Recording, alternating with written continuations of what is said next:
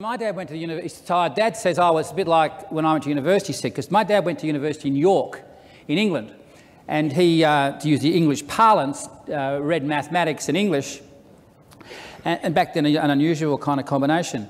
And in O Week, orientation week, that sort of first week of university where we do things that we never ever do again in our lives, he went to all-male college, and the tradition was on the third day of orientation week, all these young men would come down into the foyer of the college, take all their clothes off, naked, run through the city of York, and then jump into the river that goes through the main river of York. And so, you know, my father did this, and he tells a story about they all get out of all these young men get out of the river and are standing on the bank, and around the corner comes a punt, and on this boat is a whole bunch of women, and my father does this. Now the guy next to him is a philosophy student who does this.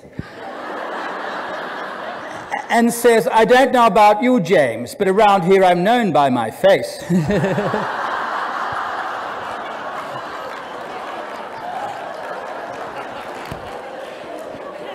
And in the spirit of curiosity, which you've heard a lot about, and the spirit of what are you wondering, what have you wondered about today, I mean, that's how my dad describes what I do, is I give people ways of thinking where to put your conversational hands, to not just do the automatic, to think what that is. So I'd like to talk to you about conversations, because this 13.5 to 14 years of energy and effort over the last couple of days comes to naught unless it causes a conversation outside of this room. And so I begin by asking you, what conversation is it time for now? What conversation is it you're going to have when you go back? And I don't go, say, back to work, because you've been at work for 2.5 days. The notion that somehow learning is an adjunct to work is a complete nonsense. You have been working profoundly and hard, and I admire you for that. I'd like to put up a quick phrase, and I want you just to kind of chat to the person next to you for like 30 seconds. Does that make sense to you? And if it does make sense to you, in your workplaces, what do you figure are the most significant things that shift culture? So 1, does it resonate? And 2, what do you reckon are the top half a dozen things that shift culture? You've got 30 seconds. Just say good day to the person next to you. Does it make sense?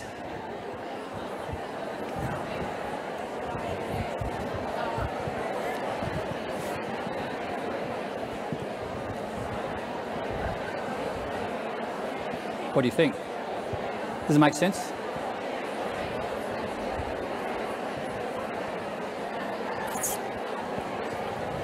All right. I'm going to, since it's very difficult to have a Q&A when we've only got 40 minutes together, I'm going to assume that to use phrasing, I have asked you a question and I'm already assuming that I've got the answer. Most of us would say yes. And you can think about that. It doesn't matter. You can have the best strategy, the best policies on the planet, but if the culture doesn't work, if it's toxic or scary or whatever else it is, it doesn't matter how good the strategy is, it ain't going to happen.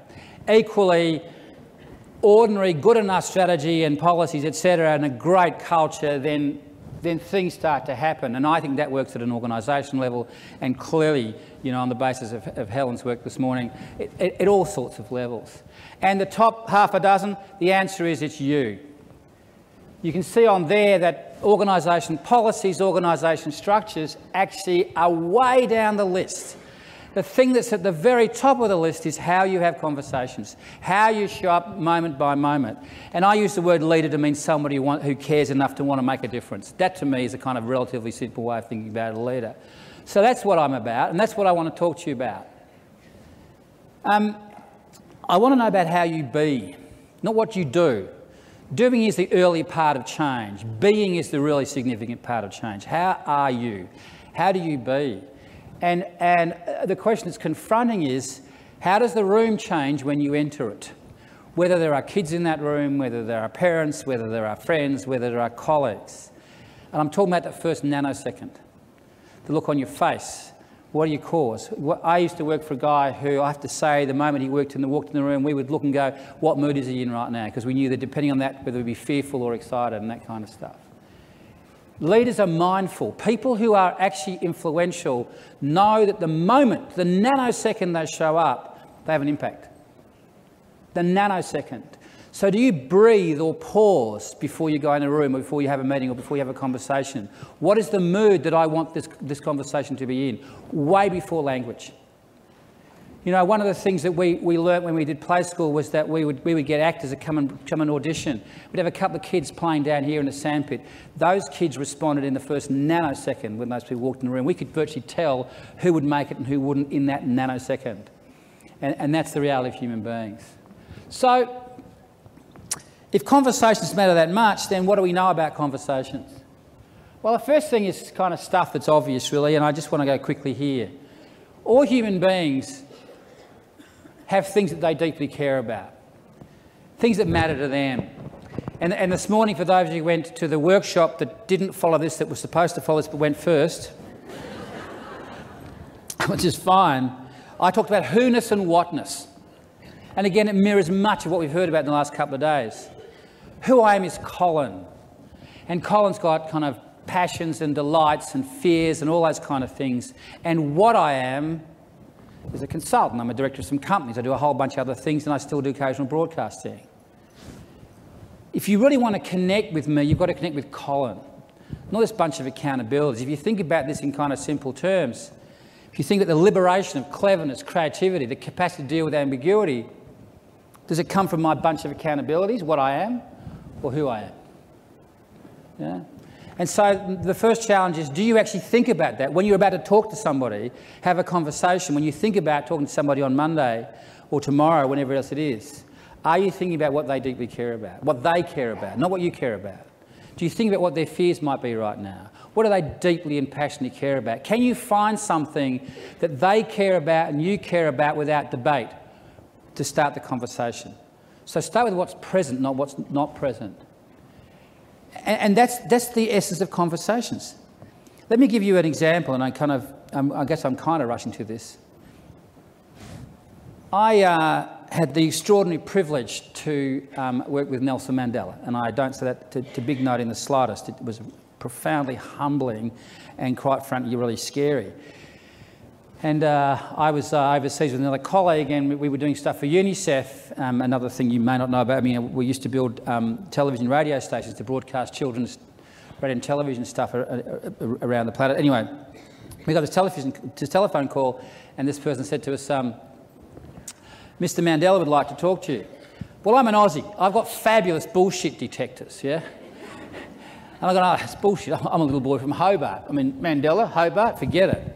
And my Dutch colleague went, no, it might be. It just might be. You need to just be careful. Oh, all right. And it turned out it was. And we got invited to go to Johannesburg, and we got to meet the extraordinary Nelson Mandela. He said, I want to run a conference, he said, where we really look at the whole issue of the health and well-being of young children. It's really the future of our planet, let alone a particular country.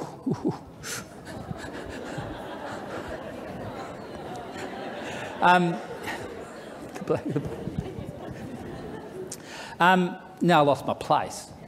Oh, and he said, I want to run a conference without speeches. He said, because I don't want to have insight, which is what we've been about. And he said, I just need people to start to talk to each other. He said, I want to bring together the 5 southernmost African countries. He said, and what I want, he said, is I want them to think about how they can collaborate more. He said, it might look like that one country takes on the research and ideation and setting of ideas around maternal kind of health. Another country takes on infant mortality. Another one takes on girl nutrition, etc. So we get really focused and then we share. He said, that's the kind of idea I have. Well, I can tell you now, we went like, holy crap. Didn't say it in front of him, of course, but you think about that. One country to get bureaucrats and politicians, and in those places you've got the military in the room, and parents and doctors to talk to each other in one country, let alone across 5 countries. And in Africa, of course, you've got the whole kind of, the overlay of all the tribes. And so we worked at that. He said, I've thought about that. He said, you have to begin, as you would understand, with a deep and profound moral purpose. He said, we're going to call this conference not how to create cross-collaboration across, southern African countries. We're going to simply call it a future for our children. You can hear already that takes it away from the whatness into the who-ness.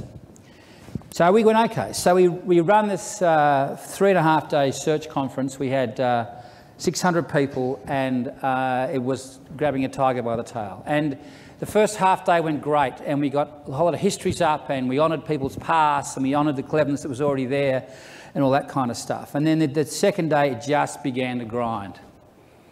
People began to keep talking about why it wouldn't work, why it wouldn't work.